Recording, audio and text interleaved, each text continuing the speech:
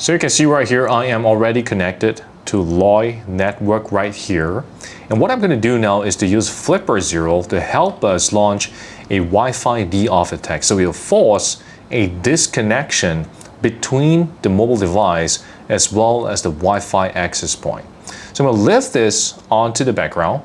Now take up my Flipper0, and of course I have a 3-in-1 bot right here. And of course we have the green color, which is targeted for ESP32.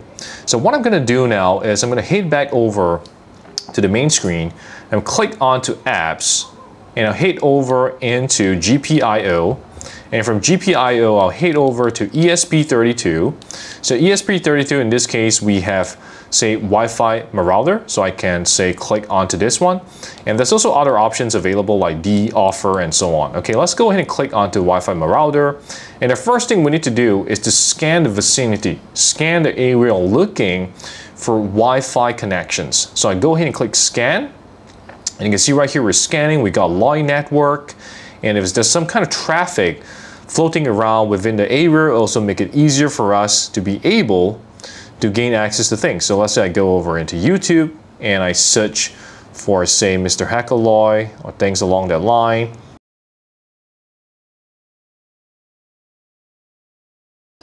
All right, so I can click onto this, and then I can enter into the following. All right, click onto that, and now I see I'm searching for things. So I am routing some kind of Wi-Fi connectivity. Okay, so with that, I'll head back over here, and we've done a scan. All right, the scan is completed now. We're good to go. We got the list, and I can head over into the following. I can see select. All right, so before that, I need to go over into list, select onto it. And the one we're targeting is number 0. Okay, that's the first one. The first one we're targeting is number 0. Okay, so I head back over, I select, and I enter 0. Okay, I click onto 0, and I click save. All right, save, and I hit back right now. And what I can do is click onto the attack, which is here, DeAuth. I click onto it, and then you can see right here, we're doing and launching the attack right now.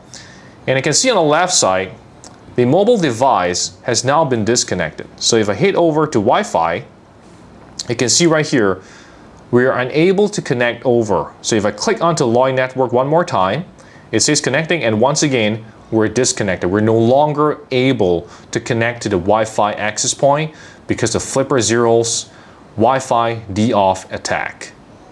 Now, the reason why Wi-Fi DeAuth attack actually work is because of a couple of reasons. The first one is all these devices, they're identified by something called a MAC address, a MAC address.